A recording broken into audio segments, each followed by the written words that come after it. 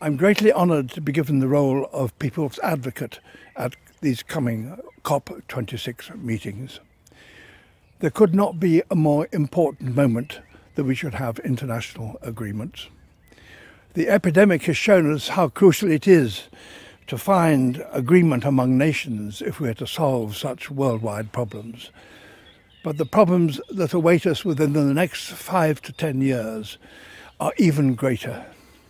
It is crucial that these meetings in Glasgow, COP26, have success, and that at last the nations will come together to solve the crippling problems that the world, the globe, now faces.